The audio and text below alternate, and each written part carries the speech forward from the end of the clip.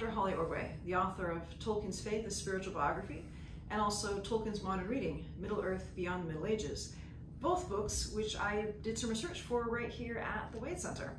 And it's really a delight to be able to talk a little bit about a particular wonder of the Wade.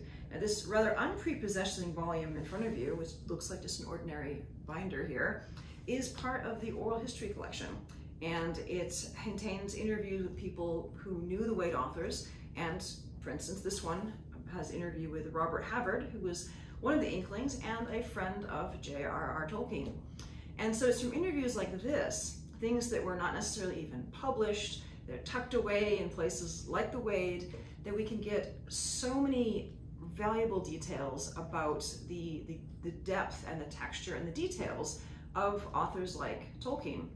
And that really has been my sort of modus operandi for my biographical research, which is to, insofar as is possible, read everything and follow up every single little last thread to its very end, and to look as much as possible at context for Tolkien, subject of my new biography. Who did he know? Who did he talk to? Where did he live? What was his culture like? What was going on in the world at that time?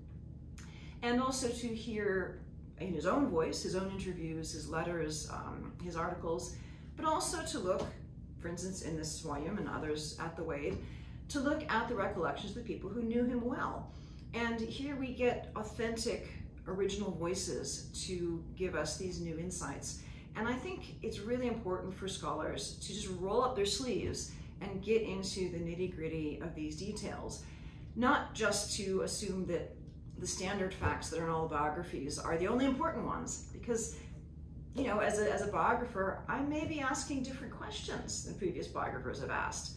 And so the questions that you ask change what you look for, and therefore what you can bring into your biography.